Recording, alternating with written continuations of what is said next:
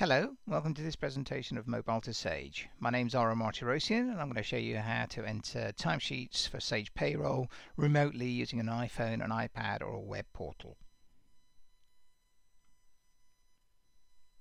So what's Mobile to Sage? Well, it's an architecture which allows you to share information from within your office, from multiple applications, externally, securely, via the web to mobile devices, desktops, PCs, Macs, as well as browsers. It's a hosted solution and it works on pretty much on any version of Sage. So for this presentation I'm going to basically look at the opportunity of entering timesheets remotely. So from a Sage perspective there will be projects sitting in Sage. So we're going to first upload the latest project lists to the application. Then we'll go into an iPhone and enter a timesheet remotely. Then we'll go into an iPad and enter timesheet remotely. And finally we'll do exactly the same thing using a browser. Having done that, we'll then authorize the timesheets and import those into Sage as project transactions. And finally, we'll produce a file which can then be used in Sage Payroll for doing timesheet calculations and so on. So let's start off by looking at Sage. So over here I've got Sage 50 with a list of projects. So the first thing I would do is, let's say I'm going to duplicate that and I'm going to call it project 008. And I'm going to call it ABS EPOS 3, just for the sake of it. So I've now in effect created a completely new project from scratch here. Now I need to share that with my mobile users. So I do that by just opening the admin console, which looks like this, and at the moment the projects that are available to my mobile users are only up to number 7. So what I can do is just say update all, and it'll go through, and there we go. Project 8 is now available for me to use on my mobile devices. Great. So let's start putting some timesheets in from scratch. So here's my iPhone. And what I'm going to do is I've logged in already, and what I'm going to do is I'm going to press the plus button at the bottom.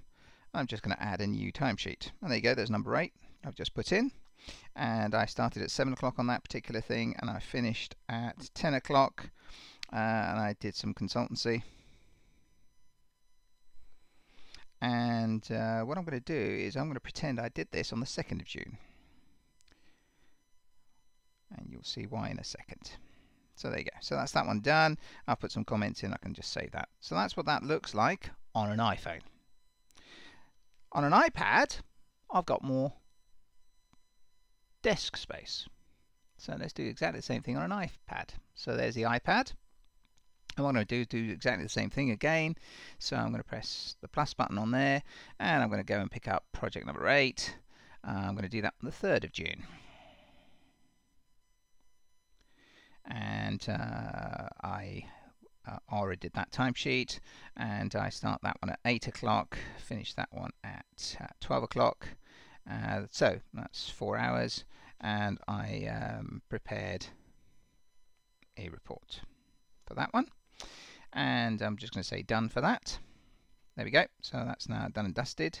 And there's my particular timesheet on an iPad. So those are the two that I've now put in on an iPhone or an iPad. Now let's go and do this on a browser as well. So if I go to the browser.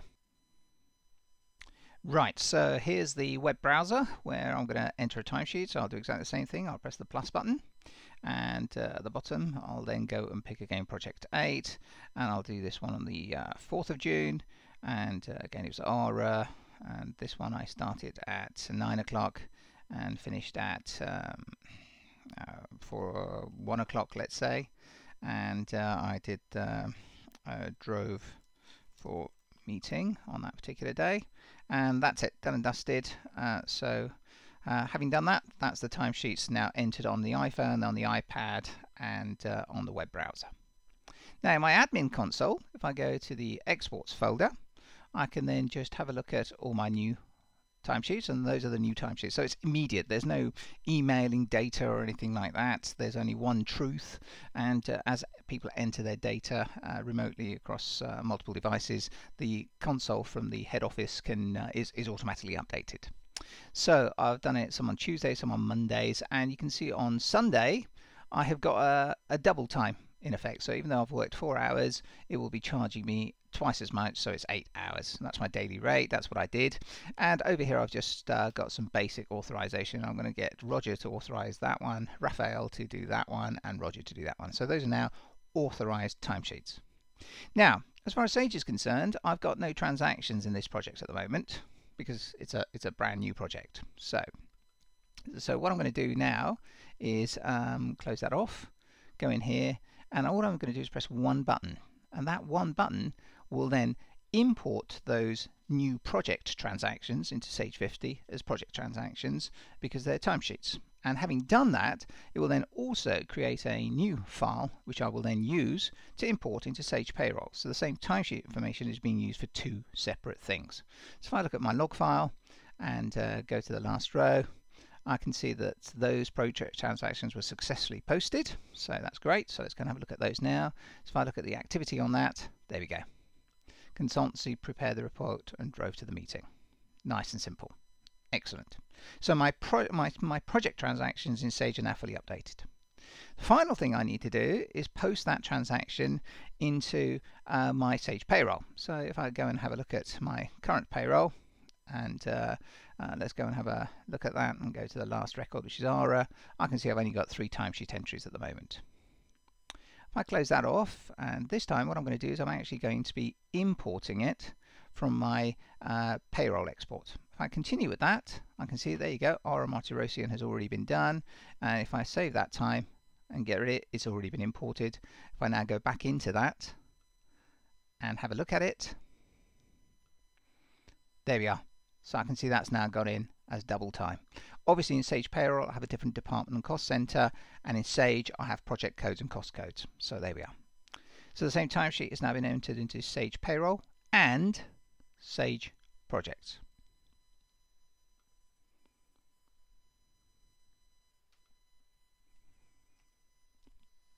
So what are the key benefits of Mobile to Sage? Where it's very quick and easy to set up, typically less than a day.